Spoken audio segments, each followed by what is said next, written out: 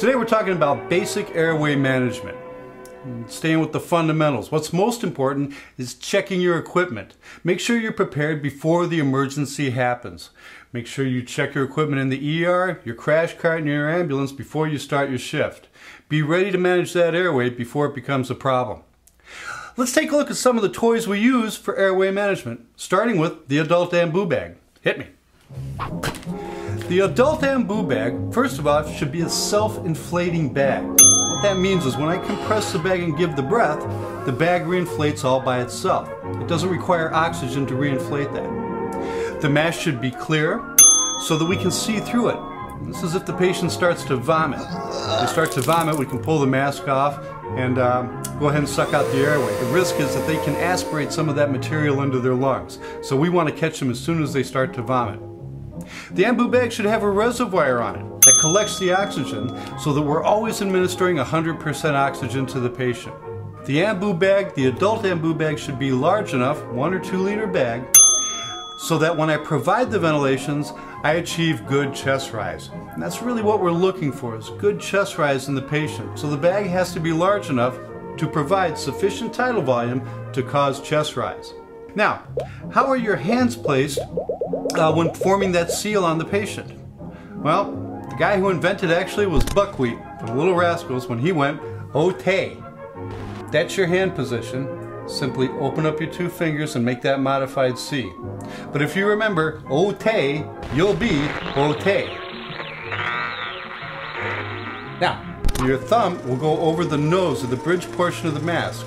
The rest of the fingers in the Ote will reach around so that you can grab that jaw and lift that jaw and then go ahead and provide ventilations to your patient.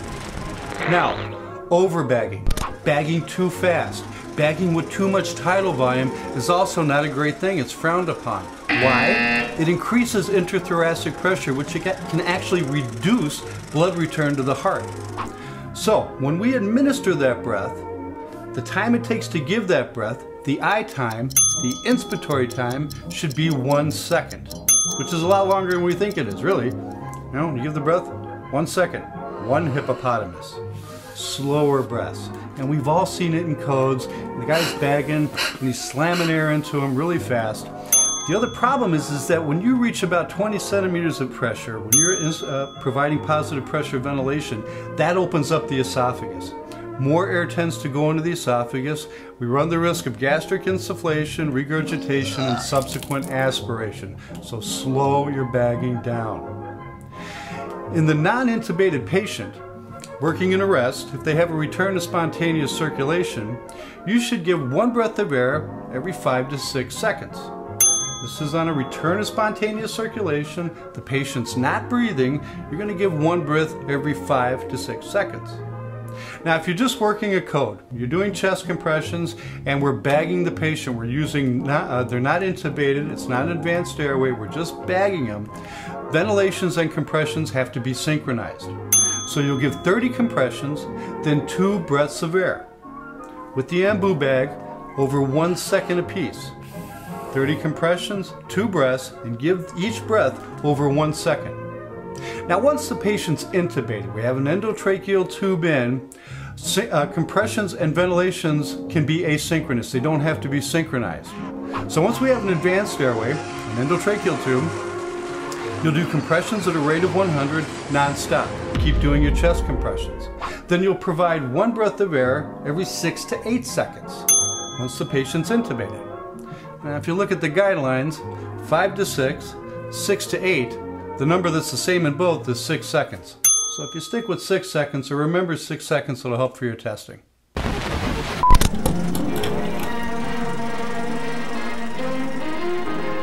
Now here's another little fun tip about your ambu bag you might not be aware of. Sometimes this little angle piece right here, in between the mask and the ambu bag, this comes off. And sometimes it comes off and it falls underneath the CAT scan table. Most ambu bags are designed so that the mask will still fit to the bag this way. You don't need that angle piece. You can still ventilate the patient this way. Looks funny, but it works. I've seen plenty of codes come into the ER and they were bagging this way because that angle piece fell off and slid under the cot in the ambulance. Make sure that your ambu bag can do that, because that angle piece will fall off at the most inopportune time and wind up somewhere where you can't get to it. So make sure you can still ambu bag your patient. And make sure you have a spare ambu bag handy in case it doesn't. The ambu bag. Get rid of that. Next, the oral airway. Oral airways come in all different sizes and configurations. They need to be measured for the patient before you use them.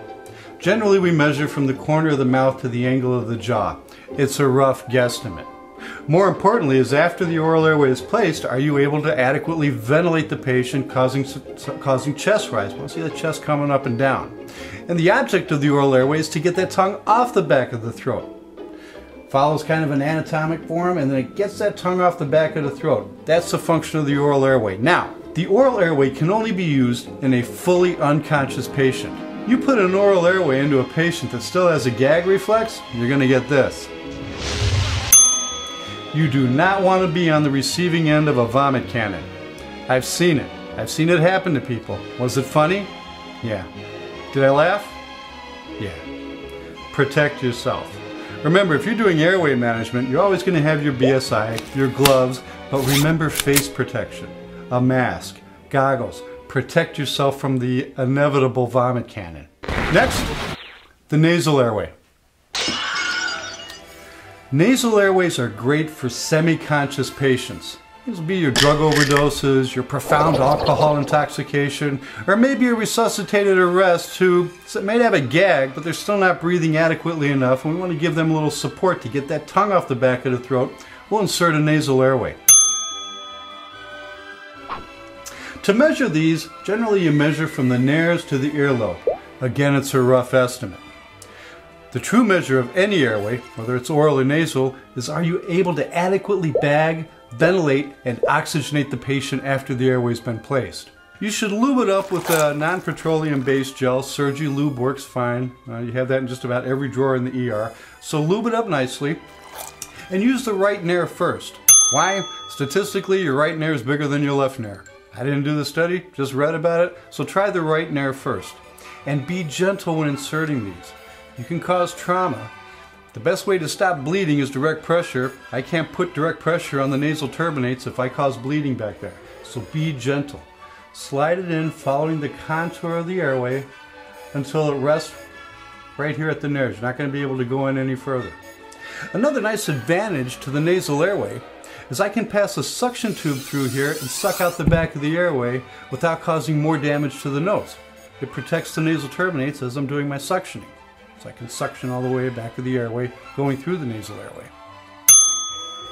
When placing the oral airway, first remember to measure from the corner of the mouth to the angle of the jaw. That's pretty good. Open the mouth in a scissor type motion. The oral airway will initially go in inverted. The tip toward the roof of the mouth, placing halfway in the mouth, then rotating gently and finishing the insertion. The oral airway should rest comfortably in the airway while lifting the tongue off the back of the throat. Next, apply the ambu bag. Remember, ote. Thumb goes over the nose, reaching around, grabbing the jaw, lifting back, providing positive pressure ventilation with an eye time of 1 second. Go ahead, bag the patient.